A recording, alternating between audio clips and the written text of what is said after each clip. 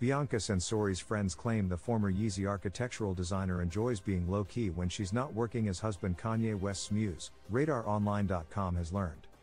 It was very obvious to us that she was acting like she was off the clock from a job, a pal said of her demeanor upon her return home to Melbourne, Australia, during a recent trip.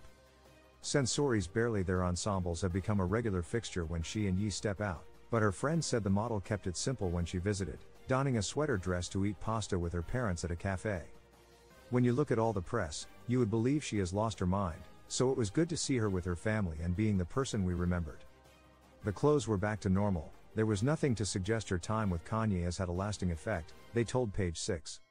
While the idea that she is a human mannequin to the former husband of Kim Kardashian seems outrageous, it's good that she must be balancing her time with him and still be able to live a normal life, added the pal. It appears Censori's inner circle did not want to push the subject either, as none of them felt comfortable trying to get the petite brunette, who married West in December 2022, to discuss her relationship. They think she is being treated as a dramatic installation of art. Insiders, meanwhile, claim that Censori is on board with being Yee's risque fashionista. Censori made headlines yet again this week when she stepped out in Prato, Italy, alongside the rapper, wearing a white bodysuit and chunky heels while holding up what appeared to be design sketches. Bianca has people helping her with her looks. It's her presentation and it's thought through, spilled a source.